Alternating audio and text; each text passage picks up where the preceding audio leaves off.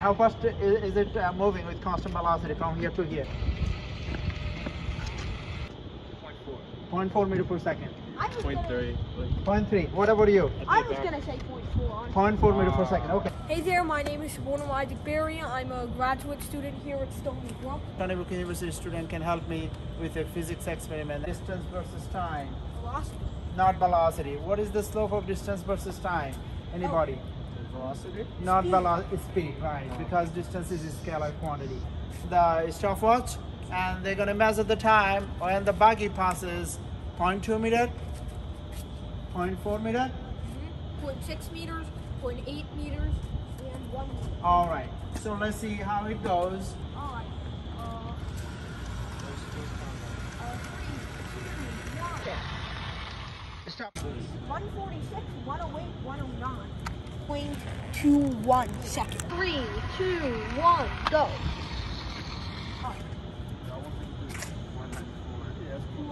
Okay.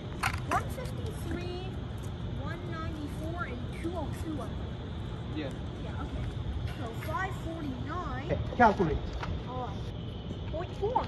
Let's go. Yeah, 0.424. I just guessed that. So this is a graph of all the data points we've accumulated. This is 0.2, 0.71. This is 0.4, 1.21. This is 0.6, 1.81. This is 0.8, 2.17. And this is 1, 2.56. So we have all these points, and now we're going to draw the best fit line. What is a best fit line? Well, unlike linear regression, which is basically the line that's closest to fitting all of these points,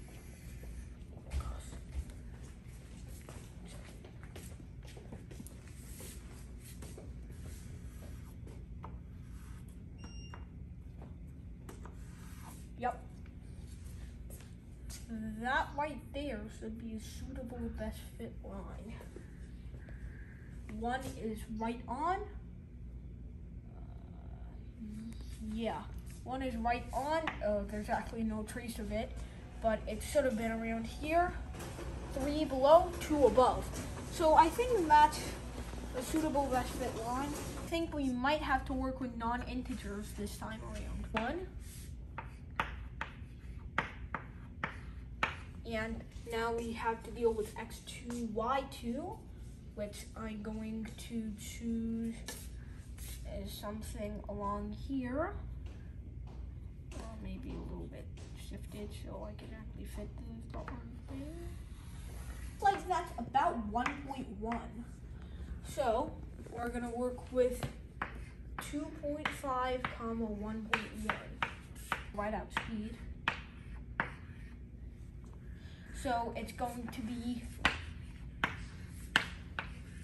the final distance minus the initial distance over the final time minus the initial time. So let's rewrite that when plugging everything in. D final, that's going to be 1.1. The initial, that's going to be 0.6.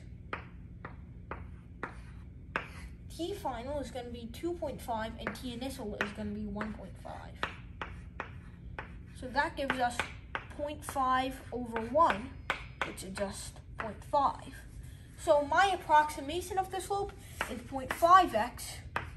Well, m equals 0.5, even though the real slope is 0.424, ... So I was pretty close. I was only off by a little bit, about 0.08, which is not a lot. So yeah, that's it.